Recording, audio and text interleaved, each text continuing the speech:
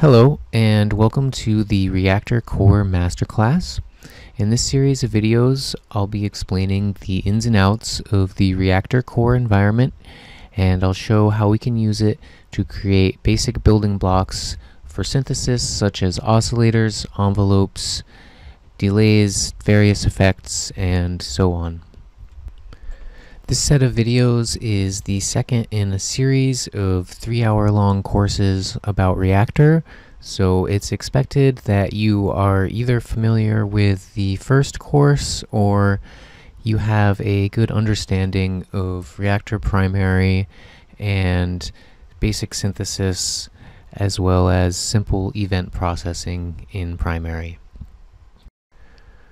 Okay, so Core is basically its own programming environment separate from Primary, and in order to interface with Primary we can use one of two devices. We can, in the Core Cell drop-down menu, the Audio Core Cell and the Event Core Cell.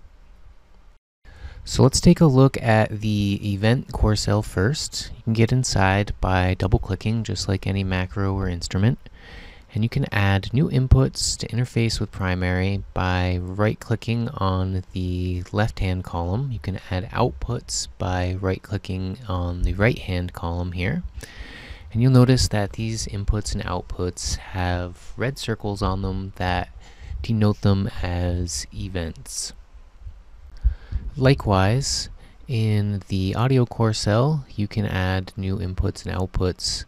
However, for the inputs, you have the option of setting them to be either audio or event, and Audio Core Cell can accept both types of inputs. However, the outputs do not have this option. They can only output audio signals. One of the great advantages of Core over Primary is that once we get these audio or event signals inside a Core cell, they are processed in the exact same way. And what that means for us is when we load up any module here, you notice that the circles are neither red nor black, they're white. They can accept signals of any type, and this is just really useful. There's never any time when you need to worry about how you're going to translate an audio signal to an event signal or whatever. Another reason why I prefer Core to Primary, and the reason why we're covering Core before we cover anything having to do with complex event processing in Primary, is that in Core the way that events are processed makes a lot more sense. And to illustrate that, I'm just going to show a very common bug or type of bug that you'll find in Reaktor Primary. So I'm going to connect the button to both the inputs of the router, and we'll use a numeric readout to see what value is coming out the output of the router. So to my mind here, the button should travel through the router whenever it's equal to 1, so the numeric value should be receiving a value of 1.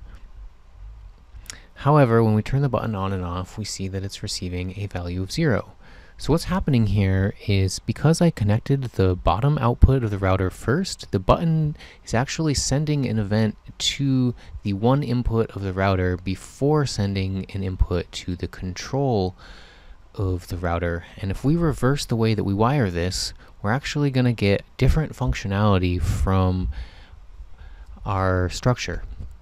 And I find this to be horribly unintuitive. It's responsible for a lot of bugs and a lot of confusion around events in Primary, and fortunately the Core environment sidesteps this issue altogether. All events are processed simultaneously, and I'll show you more about what that means a little later on down the line. Alright, so these abilities to treat audio and event signals as being identical, as well as eliminating the errors associated with event order that happen in Primary, are two of the major benefits of Core. It's also way more CPU efficient for a lot of tasks and has other advantages that I'll be outlining in future videos. In the next video, I'll go over the basic components of Core and how to use them, the basic different signal types and how to use them.